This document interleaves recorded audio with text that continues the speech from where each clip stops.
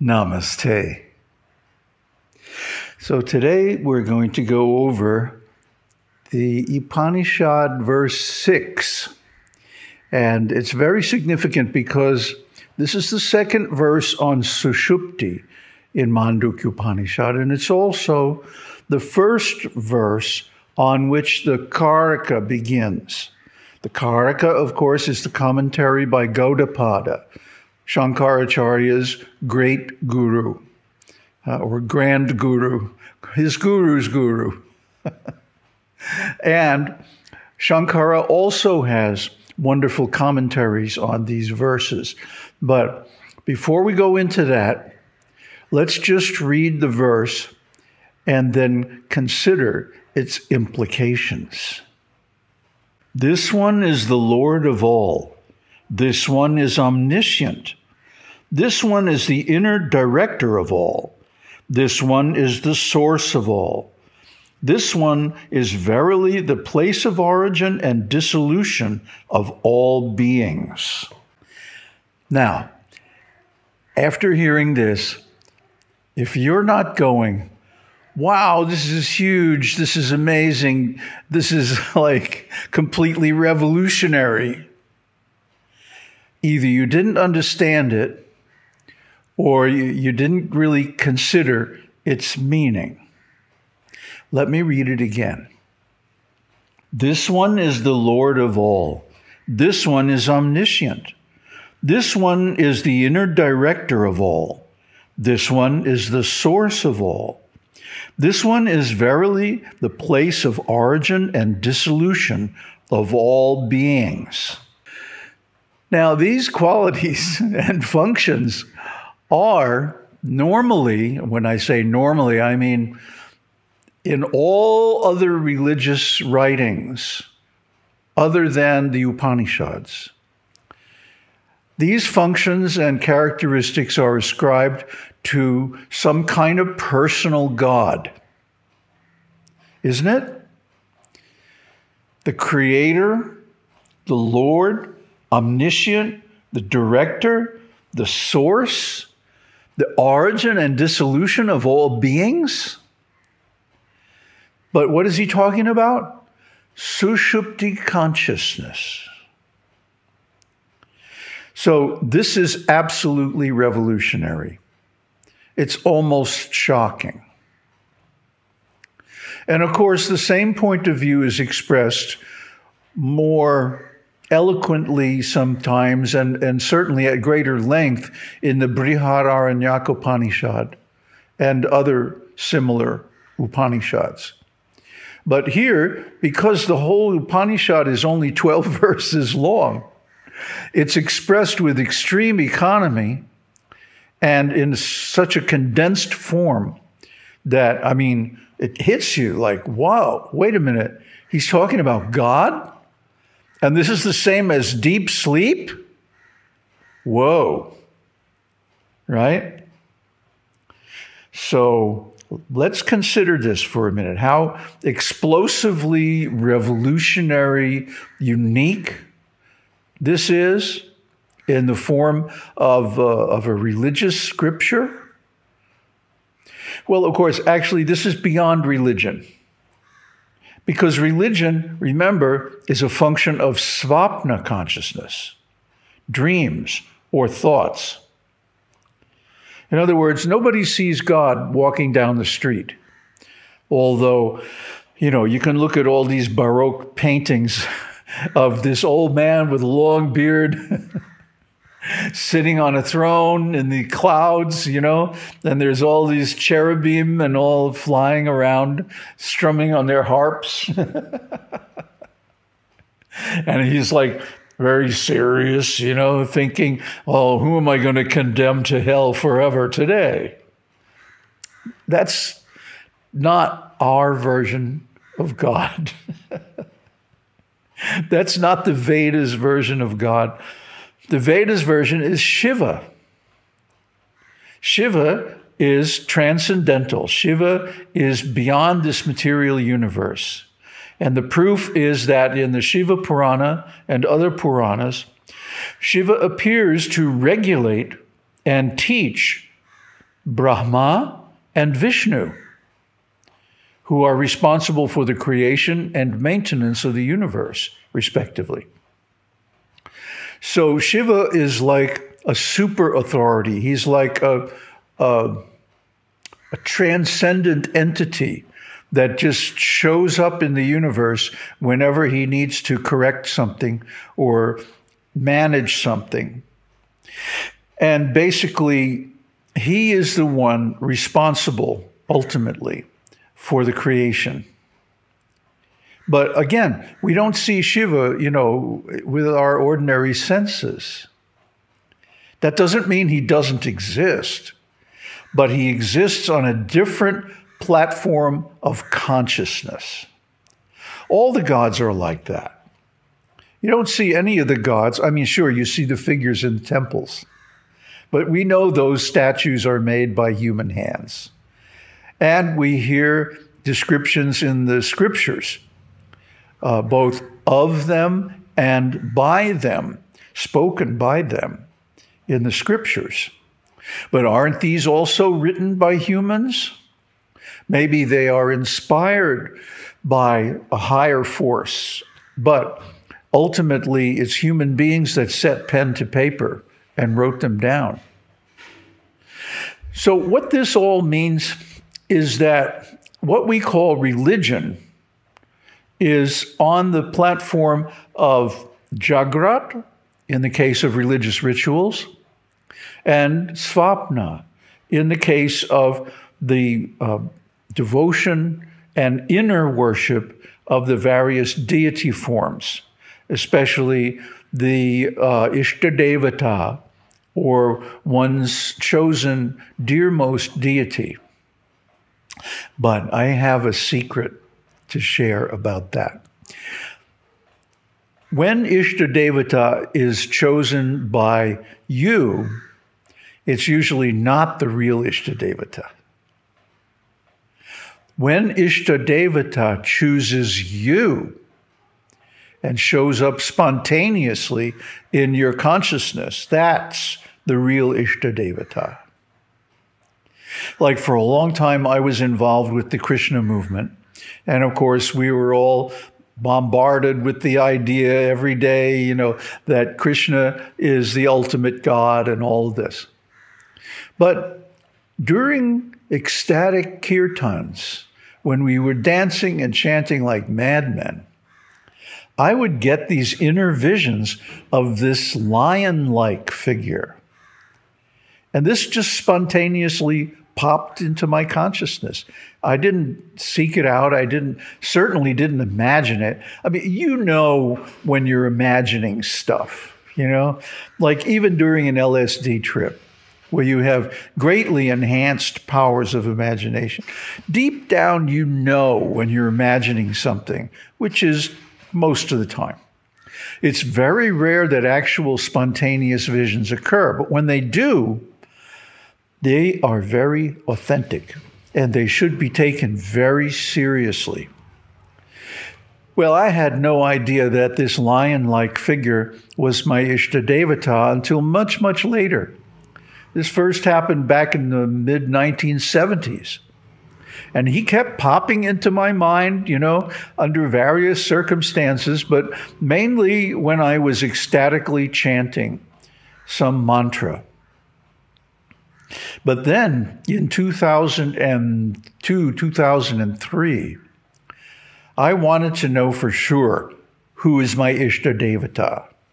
Because even though I had visions of Krishna and stuff, it still somehow wasn't completely convincing.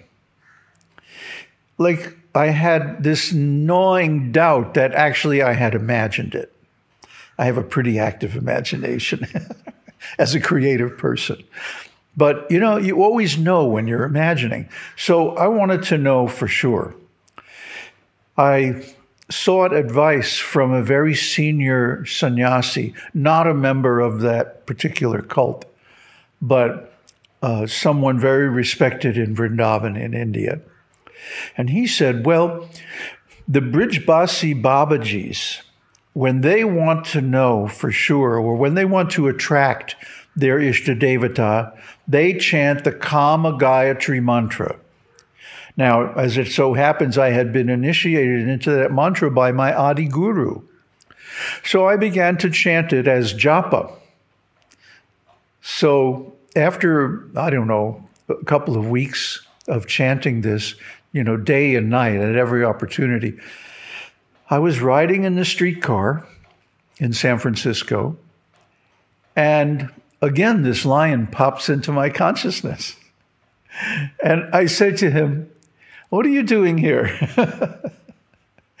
And he says, "Well, you keep calling me, so I came."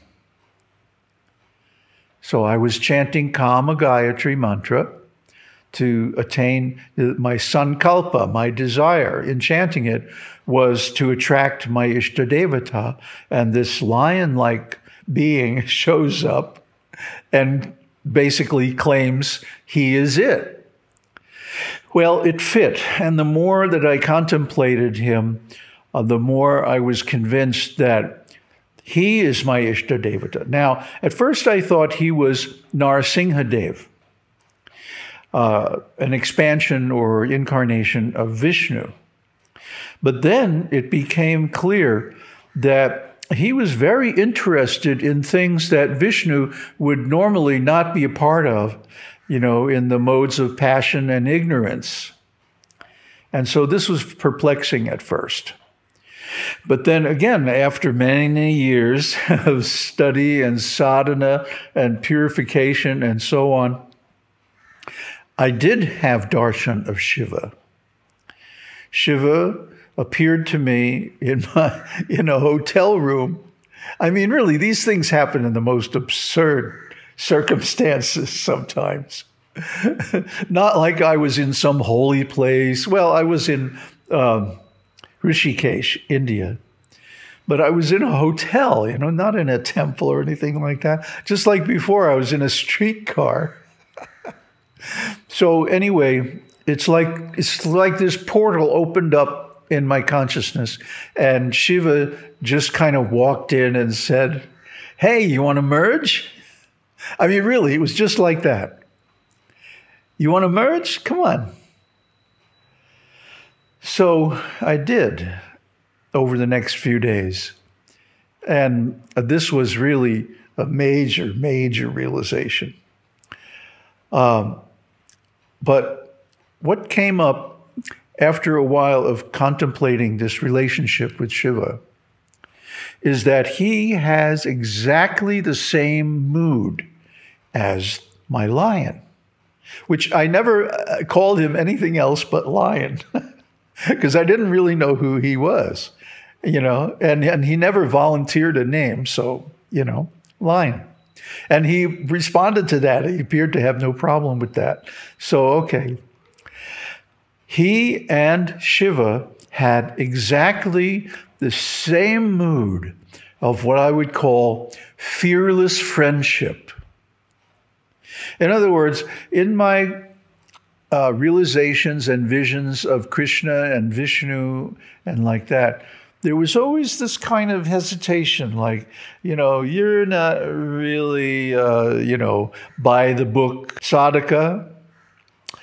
You're a little bit, on the extreme edge. And I admit I am, because from the beginning I was a tantrika. My mother was a tantrika. She raised me as a tantrika, and I became like that, and I lived like that. So for me to have this friendship, this like unhesitating, unconditional, fearless friendship with an incarnation of Shiva or a form of Shiva, this was like, that means my lion is an expansion of Shiva. And that resonated. That was like, yeah. Deep confirmation. So the point of all this is that the stages of religion in Jagrat and Svapna are real in those states of consciousness. But now, this Upanishad is asserting that in the state of suṣupti consciousness, basically, the consciousness itself is the supreme God. Well, this is absolutely revolutionary. We're used to thinking of God as a person, as a doer, as an agent, as somebody who makes things and manages things and takes decisions. But here he's saying that this state of consciousness is Brahman, the ultimate source of everything. That's revolutionary. So now let's look at what Śaṅkarācārya has to say in his purports. Eshaha, this one, this prajna, when in his natural state, is surely Sarveshvaraha, the Lord of all diversity, inclusive of the heavenly world.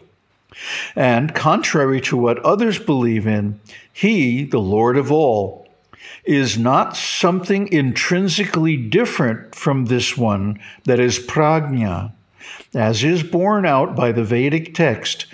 O good-looking one, the individual soul conditioned by the mind is tethered to, that is to say, has for its goal, the vital force, which is Brahman. Chandogya 682. And we'll look at that in a minute. This one, again, in his state of immanence in all diversity, is the knower of all. Hence, Eshaha Sarvagyaha. This one is omniscient. Eshaha, this one is Antaryami, the inner controller.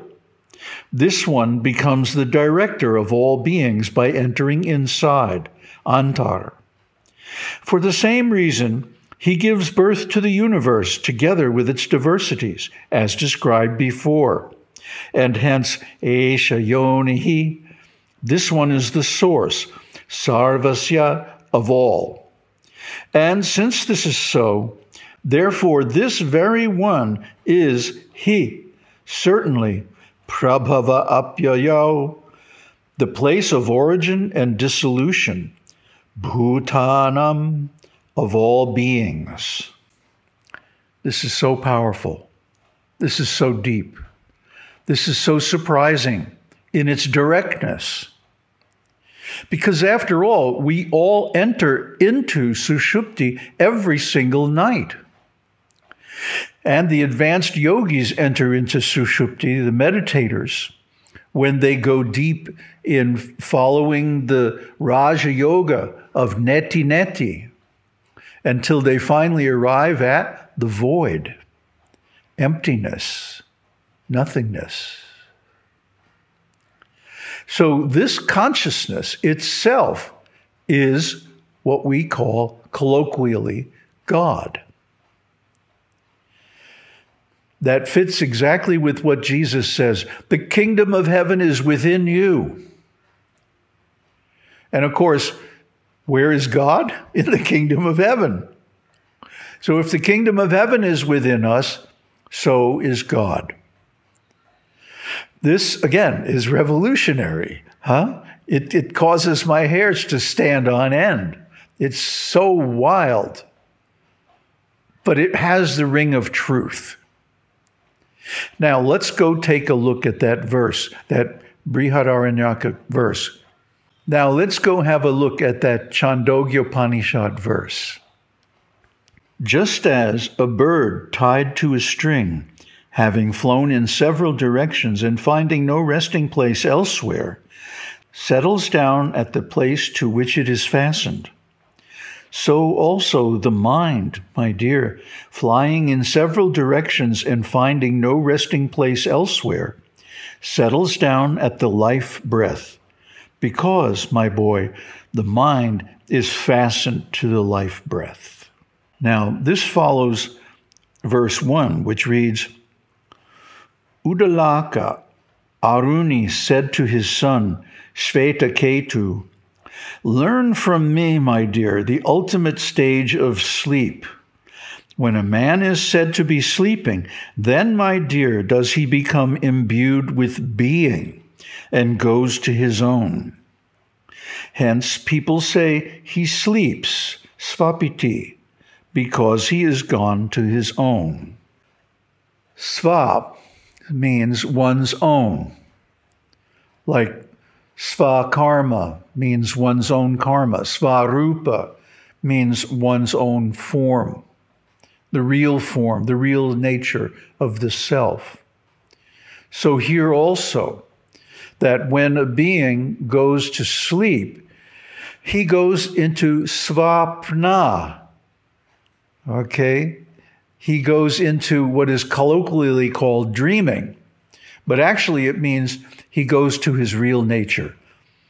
He merges into the life breath.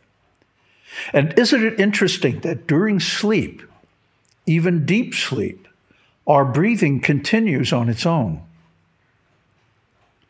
And for this reason, in many Vedas and Upanishads, the life breath is considered to be the manifestation of Brahman. And indeed, when the breath leaves the body dies, just within a few minutes. So death is often accompanied by a gradual decrease in breathing, and then finally at the end, cessation of the breath. Now, we're going to go into this in tremendous detail in a future series when we do the next chapter of Brihadaranyaka 434, which deals with the process of transmigration. I was reading it last night, and it's just amazing, mind-blowing in its tremendous detailed description of the process of death and transmigration of the soul. But what comes out of that discussion, maybe I'll have to look up the verse and post it, stick it in here somehow, that when the higher bodies, the subtle body, withdraws from the physical body, then the organs expand until they permeate the entire universe. Now, how is this? That the organs functioning is due to the action of the demigods. For example, the eye is managed by the sun. Speech is managed by fire, and so on, so on. This is why in fire ceremony, I'm getting too ecstatic now. In fire ceremonies, there are so many mantras chanted. It's not an accident. It's not arbitrary. It's not just some arcane religious form from an ancient civilization. It reflects a universal reality that fire is what powers speech. Similarly, the other organs are each powered by their own demigods. There are 33 million demigods.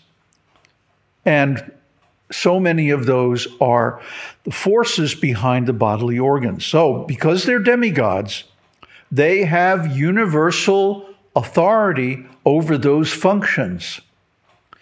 So, when the body or when the self withdraws from the body and the body organs become inactive, they go with the soul in subtle form. And because these subtle forms of the organs are linked to the demigods that control them, they are all pervading. It is not that, as some people theorize, the subtle organs like kind of collapse or condense around the soul, around the awareness, the consciousness, and then one goes to another place to take a new body based on one's karma and so on. And then they expand again into the physical organs of that body. No, this is specifically argued against by Śaṅkara in his purports on these verses. But rather, what happens is that the organs, the subtle organs, expand to the size of the universe. And then, when the new body is decided upon by karma and higher authorities and the confirmations of one's own self, which is Brahman, of course, then again the organs condense into a physical form and create a new body in a suitable womb. You see, our common sense is driven by our material experience. And so the common sense religious ideas of all these subtle things are actually wrong. It is not that, God is somewhere far away in some heaven, seated on a throne and issuing orders to everybody. That's not it at all. No. God is within. The kingdom of heaven is within. Within means within the heart. And there are quotes like, I can't remember the exact citation, but the space within the heart where Antaryami is located is bigger than the space outside, bigger than the universe. Why? Because it's Brahman. And Brahman does not move or change. Brahman is free from all transformation. So it is not that transmigration from one body to another involves the self moving. The self does not move. It does not change. Rather, after the demise of the body, the organs expand to the size of the universe, and then they contract again into a localized form when the next body is chosen and then created. This is the way things actually work. This is why the Upanishads were taught in secret, in the forest, to highly qualified aspirants only, those who are candidates for the supreme enlightenment. But in this day and age, when Vedic civilization is in steep decline, even in India, and so many spurious materialistic cults are springing up and teaching things contrary to the Vedas. What I mentioned before, the Krishna cult is a good example. Then these secrets are broadcast, as it were, from the rooftops. In other words, publicly, openly, broadcast on, YouTube even. Because now the whole system of choosing suitable candidates has broken down. And the only thing left that by chance or by divine arrangement, those who are actually qualified in this day and age will hear these instructions and will realize the truth of them, and understanding them, meditate on them, and thereby enter that state which we know as self-realization, the highest enlightenment. Aum Tat Sat. Aum Shakti Aum. Aum Namah Shivaya.